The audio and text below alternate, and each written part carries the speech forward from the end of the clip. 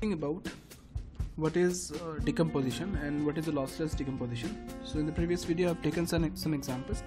Now in this video we are only going to discuss about examples where there are some relations are given and the decomposition of that relation is given, and we want to find whether that decomposition is lossless or not.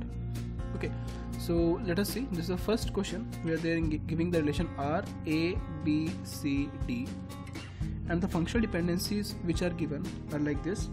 A determines B, comma, B determines C, comma, C determines D. This is a functional dependency is given.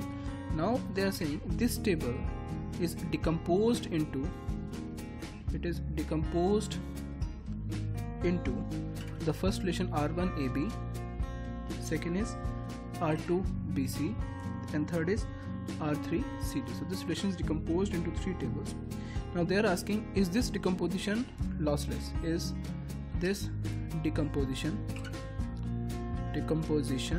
lossless or not? Lossless or not? Okay, so let us try to solve this question.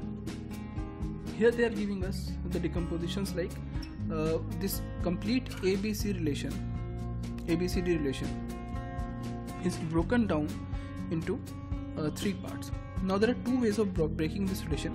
The first way is I can break this relation like we have AB, and the second table can be, this is R1, and the second relation can be, assume Rx, it can be B, C and D, and further this BCD can be broken down into two relations.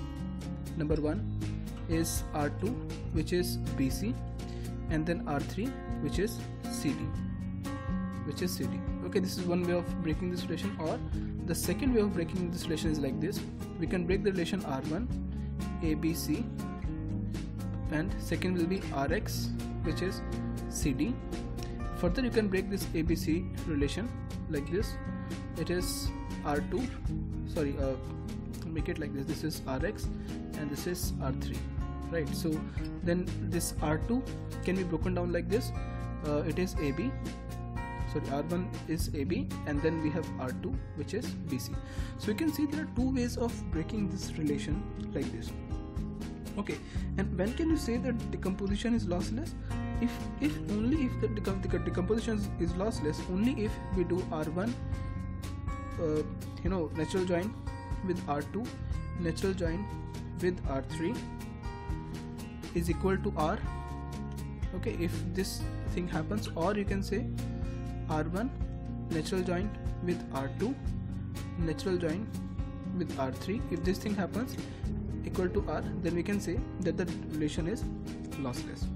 Okay, now you can see here, how can you say, we found that for a relation to be lossless, the common attribute in both the relations should be at least key in one of the table.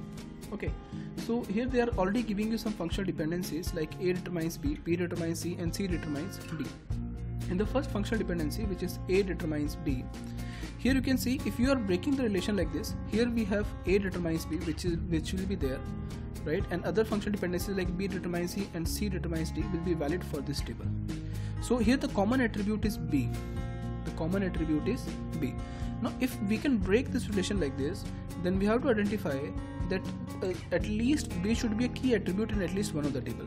So if you check out for this table, this B determines D, B determines C, and C determines D, if you take B closure, then you are going to get B, C, D. That means you are going to get all the attributes. Therefore at least in this table this B is a key attribute. Okay, here B is not a key attribute, but at least in one of the table the B is a key attribute.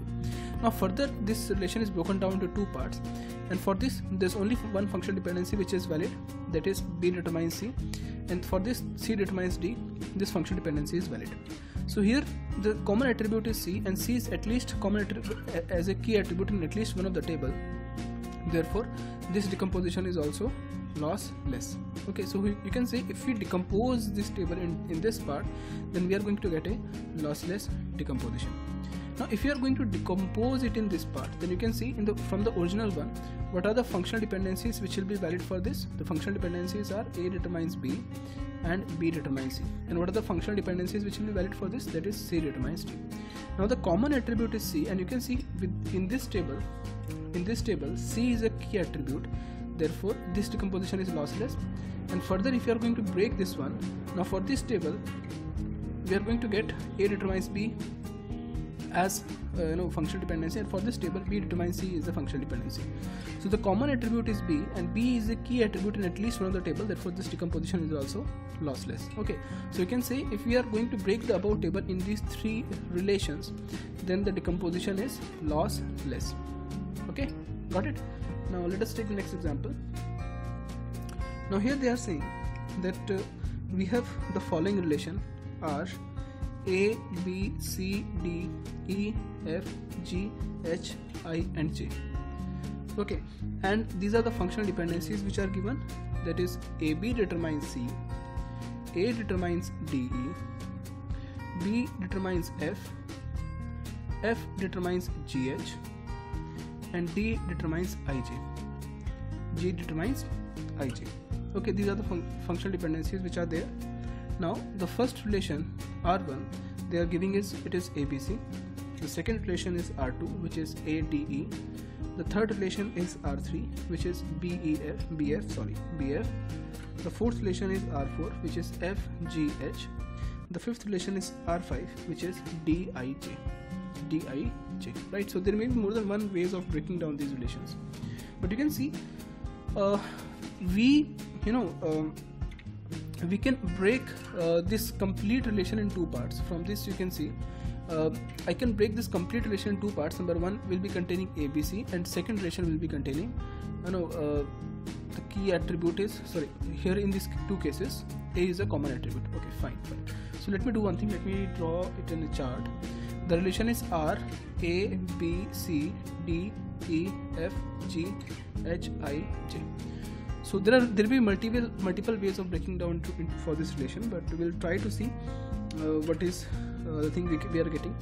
So if we have A, B, C, D, E, F, G, H, I, J. So here you can see from these two tables the common attribute is A. Okay, and here then there is no common attribute. Okay, fine. Here there is a common attribute which is F, and D is a common attribute with this table. Okay, fine. Okay, so they have broken down these relation into 5 relation. Okay, so let us do one thing. If we can say the decomposition is lossless if we can do R1 natural join with R2, and then R3, and this complete relation natural join with R4, and that natural join with R5. If we can say this, then we can say if it is equal to the relation R, then we can say the above decomposition is lossless. Okay, so first one, so I'm just not doing anything, I'm just making a natural join of all of them. Okay, you already know that natural join is associative. So first of all, if you do R1 natural join with R2, in R1 and R2 the key attribute, the common attribute is A, and A is a key attribute in at least this table. From this functional dependency, A is a key attribute in at least this table. Therefore this decomposition is valid. Okay, next, so we are going to get a relation from here, and that relation will be having the attributes A, B, C, D and E, because R1 is containing the attribute ABC and R2 is containing the attribute ADE. So if you are going to do a natural join, then we are going to get the attributes A, B, C, D, E, and the R3 relation is having the attributes as BF. Okay, so they are not having anything in common. So if they are not having yes, there's something in common, right? So that is B is common. So this B should be a key attribute in at least one of the table, but you can see from this given functional dependency, you can say B is a key attribute in this table. Therefore this decomposition is also lossless. So if you are going to combine these tables, then you are going to get the attributes as A, B, C, D, E and F, right? And here we have the relation R4, and R4 is having the attributes which is F, G and H. So in these two tables, F is a key, a common attribute.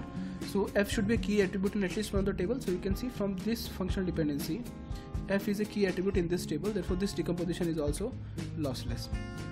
Okay, so so next is if you take after this, what are the attributes you are going to get? The attributes will be A, B, C, D, E, F, G and H. And if you take the relation R5 is retrieving the attribute D, I and J. So here D is a common attribute. So from this functional dependency you can say D is a key attribute in this table, therefore this functional dependency is also lossless. So if you are going to combine everything, you are going to get a table which is a lossless. So you can say the above relation is showing a lossless decomposition. Okay, so the next topic is what is dependency preserving decomposition. What is dependency preserving decomposition? So let us look at that.